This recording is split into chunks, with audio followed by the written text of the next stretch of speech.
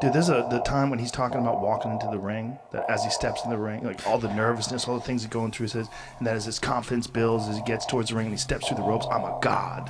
He's one of those guys, one of those super winners. Mike Tyson was just a phenom, a thing that we had never seen before. He was the pit bull with no leash that respected one person.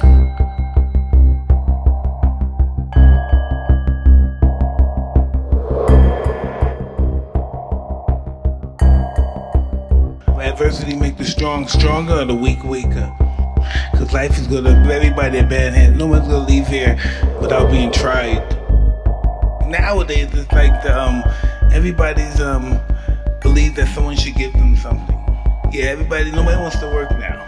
Everybody, especially kids that have wealthy parents like myself, most of them don't want to do what they should do.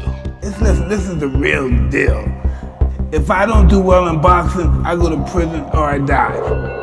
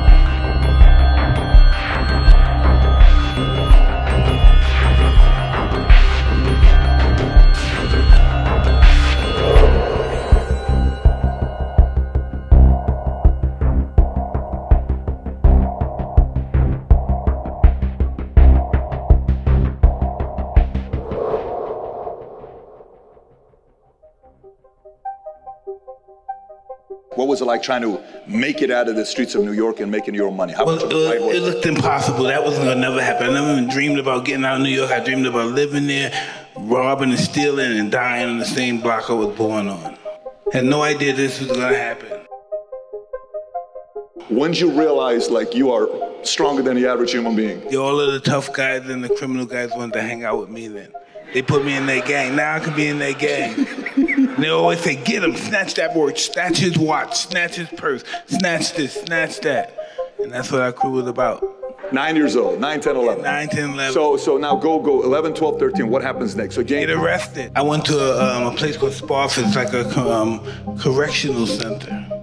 And we watched the movie The Greatest. And they turned on the lights and Muhammad Ali came in. And for some strange reason, I said, I want to be like him.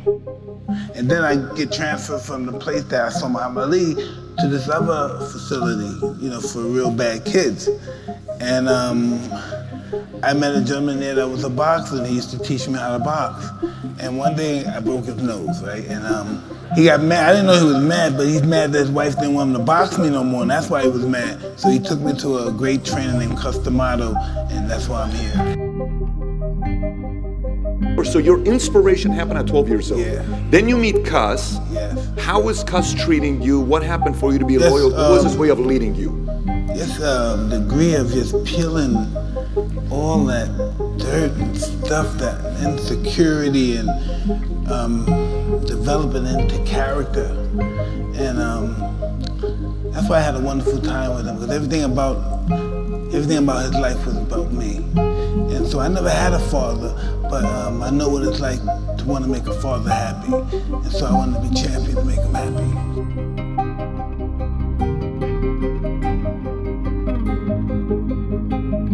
You know, Cus knows when to put the gas on, when to put the brakes on. You know, that's what a teacher does. He's a teacher. We all teach everyone. All of us teach everyone. We're all teachers and students. This world is one big school, and we're the students of this world. So he knew timing, and he knew when to motivate and when not to motivate. Absolutely. Okay. He knows the mind is always hungry. The mind wants to do good, but we get so many negative thoughts in our mind, it's almost overwhelming to be positive. Cus is working with you, he trains you, and then all of a sudden you start fighting At what point did you know that you could be the heavyweight champion? Like, hey, you got a fight, you got 2 fights, you got 3 fights. 14. 14 years old, yeah. You knew you were going to... You have to be the champion before you become the champion, so that means lifestyle. You have to be him before you become him. You got to be him before you become him. You have to live his lifestyle. At 14 years old, I'm willing to do everything it takes to be a champion? Absolutely. And then I had Cuss over there telling me why should he have it? That's one thing I never had in my life, because I always got picked on, and I never had jealousy or enviness about anything. And Cuss possessed that, you know, and he was telling me, why should he have all that money and you don't? Why is he, why do you believe that he's better than you? Why do you think he should have all that money and you don't? And he was really serious about it. And that was the competition shit. That's it right there, breathing that stuff right in me. Why should he have it and he's not better than you? And that hurt my feelings. I said, I'll make sure the whole world's gonna be afraid of me.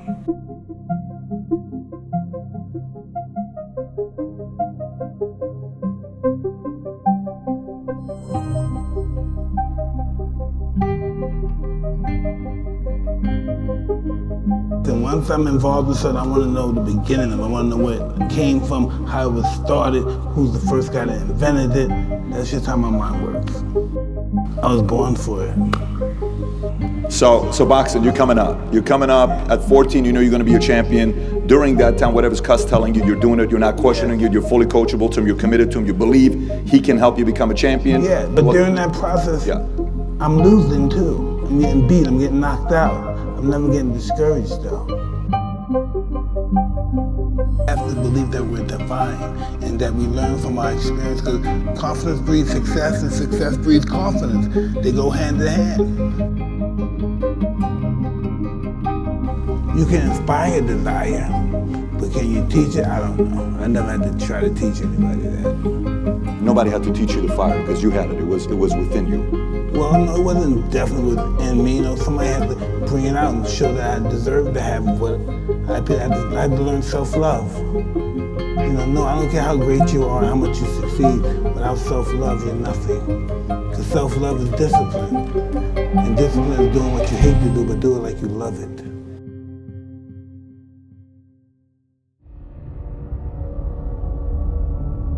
What was it like when Cuss passed away? Like, how did you handle when it first happened? When you got them? Not good. Did the focus go away? No, it intensified. Oh, really? Yeah. The whole objective is your total surrender, your total domination. I'm gonna destroy you. That's the mind. That's why Rogan said when he watched you, you were intimidating. You know, your rage is a very unique rage, Mike. Well, that's their fault to be intimidated. How you gonna let somebody scare you for something you worked for? Wow. You have to give it to them without a struggle. Wow. Everybody here is gonna fight for what they love for. Even if they never had a fist fight in their life, they're gonna fight. Mike, I'm sitting here, I'm thinking, hey, I want to, in a different industry, okay? I want to be the best of the best of the best. Like, you became a heavyweight champion, youngest ever. If I want to be the best in my sport, say this business, what tips would you give me? Find out the first guy that really, really succeeded on this shit, probably 1900 or something like that. Even if he was a crook. Let's go from there and go all the way there and read all the way till you get to you. Okay? So one, study history. Yeah, study it till it gets to you. And then you realize those people were just you in funny clothes.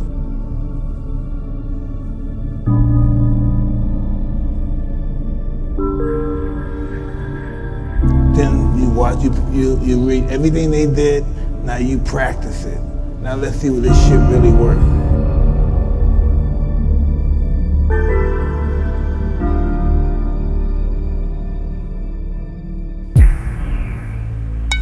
While I'm in the dressing room, 5 minutes before I come out, my gloves are laced up.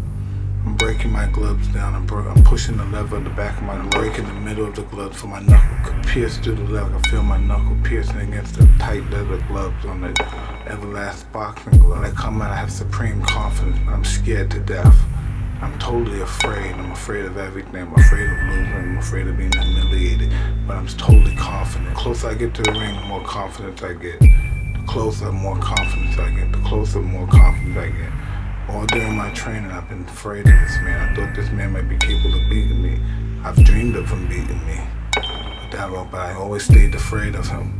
But as closer I get to the ring, I'm more confident. Once I'm in the ring, I'm a god. No one could beat me.